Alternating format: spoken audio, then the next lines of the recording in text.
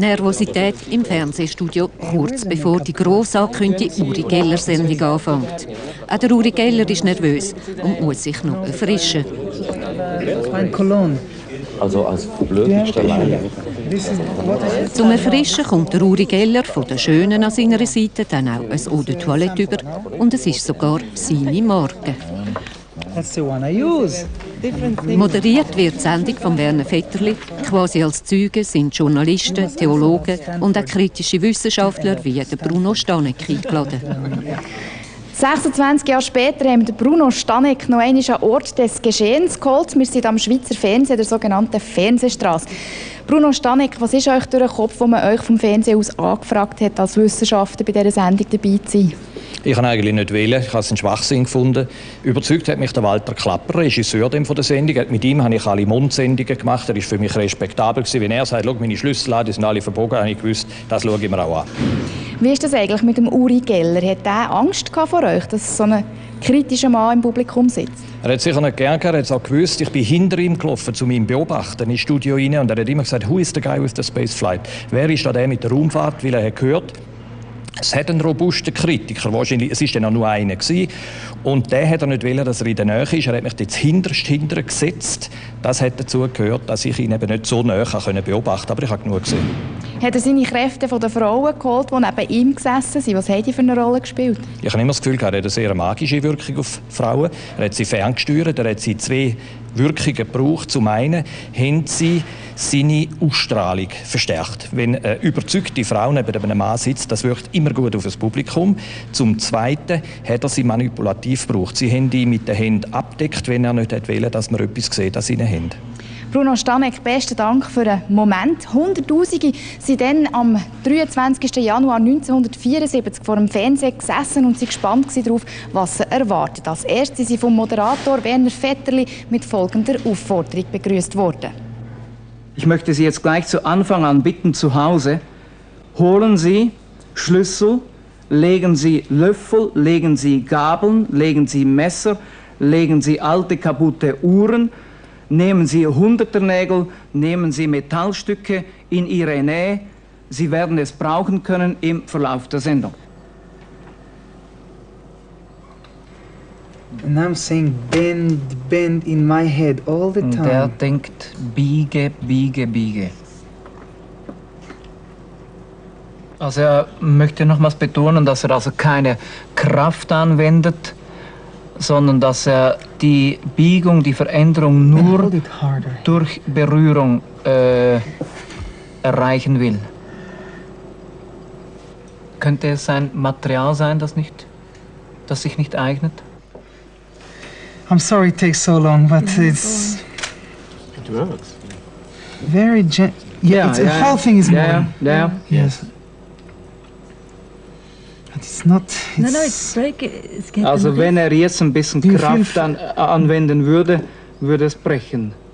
Aber er berührt es nur, spürt, dass es gar keine Kraft dabei.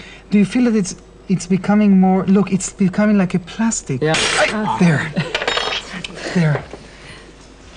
And no heat, touch it. There is no heat. And look how thick it is. May I bring it to Professor Staub? Oh, yeah. Oh, yeah. Look at this. Look at this hand. Als Laie weiß ich, dass man bei einer Bruchstelle feststellen kann, ob sie alt oder neu ist.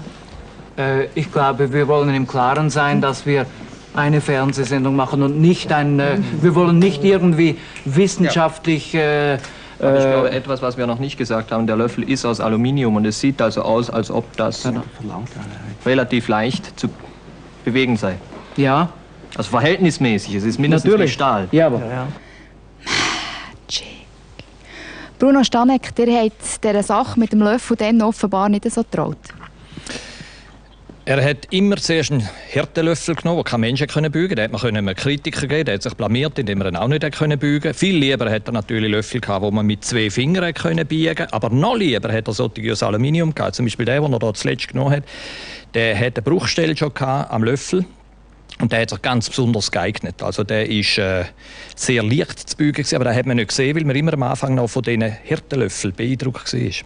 Hat man eigentlich den Löffel, den er dann zum Brechen gebracht hat, wissenschaftlich untersucht? Jawohl, der ist in ETH Hönkerberg rauf. Da hat man elektronenmikroskopisch untersucht, Bruchstellen, alte und neue Stellen gezeigt, Kunststücke. Da hat es auch noch eingetrocknete Suppen aus den 40er Jahren gehabt. Das war also ein sehr brüchiger Löffel gewesen. Bruno Stanek, wir lassen das mal so stehen. Der Uri-Geller hat nämlich auch kaputte Uhren wieder zum Laufen gebracht. Und zwar solche, die erwiesenermaßen defekt waren. Bitte, die Leute zu Hause nehmen die Uhr in ihre Hand und sie muss sagen, das muss gehen. What I'm doing now, I'm saying is work, work, work. This is what I want the watch to go. Was er jetzt macht, ist einfach, er sagt der Uhr, lauf, lauf, lauf oder lauf wieder oder fang wieder an zu laufen. I hope so. Frau Koblet, was spüren Sie? No, don't say. Okay. She's going to be Uri-Geller number 2. Er sagt, Frau Koblet wird ihm Konkurrenz machen, sie gibt Uri-Geller 2. I'm going to only try one watch, and if this works, then it works. Then we believe you. Okay, lift up your hand. Yes. Einmal. Jetzt, Moment. Zuerst Herr Fischer, läuft die Uhr? Also wir sehen da eindeutig den Sekundenzeiger laufen. Ja, Moment, Kamera, Herr Klapper auf der 2. So groß drauf wie möglich, kann ich Monitor sehen. Herr Fischer, bitte, was hat der Uhr gefehlt? Es ist so für Fachleute der Federhusdeckel, das heißt das Gehäuse vom Feder, wo die Feder montiert ist, war nicht in Ordnung. What was wrong?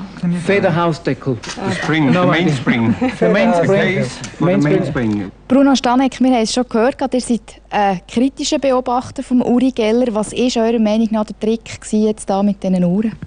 Ich konnte mich zum Glück mit dem Uhrenmacher unterhalten. Er hat mir gesagt, interessant war, er hat eine Uhr mitgebracht, die er mit Plastik zugegossen hat. Die hat er natürlich nicht mehr zum Laufen gebracht. Der hat er noch ein bisschen geschüttelt und hat sie gerade wieder weg. Der kennt den Trick.